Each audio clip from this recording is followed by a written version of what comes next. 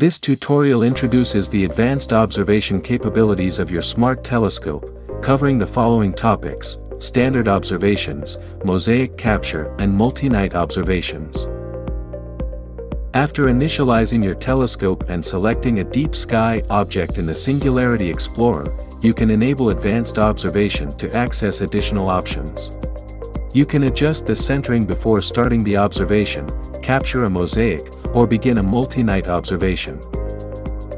To start a standard observation while adjusting the centering beforehand, choose Standard. A simplified sky map centered on the target is displayed. The circle represents the area of the image with optimal quality, always visible regardless of field rotation. Drag the map to adjust the centering of your target within the circle. You can also rotate the map with 2 fingers to adjust the orientation. When you are satisfied, tap the Observe button to start the observation. Mosaic Capture allows you to extend the field of view of your telescope, enabling you to observe and photograph regions larger than what is normally possible with your instrument's optics and sensor.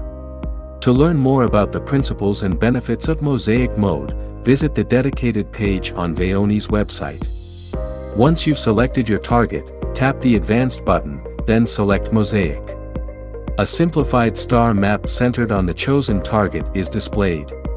The frame overlay represents the area that will be captured by your telescope. You can enlarge this region and adjust its proportions as desired by pulling one of the handles located at the corners of the frame.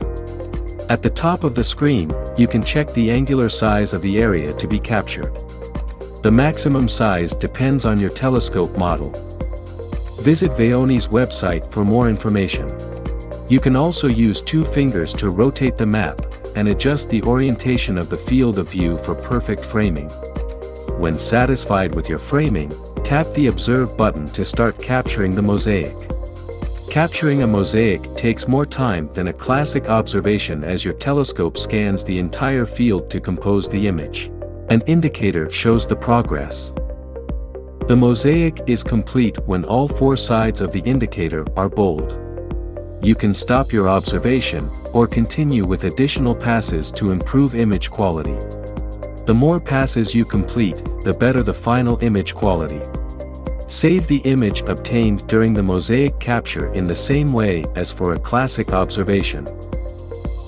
The multi-night observation mode allows you to pause an observation and resume it later.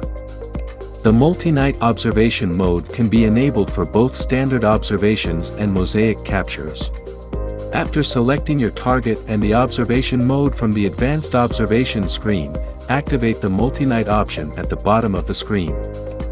Then, proceed to start the observation just like you would for a regular session. An infinite icon indicates that you are currently performing a multi-night observation.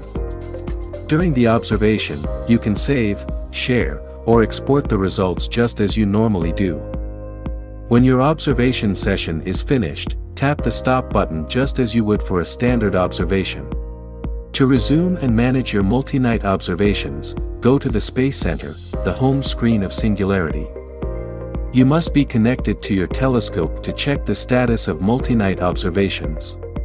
Tap the Multi-Night button. The new screen presents a list of the multi-night observation projects you have initiated.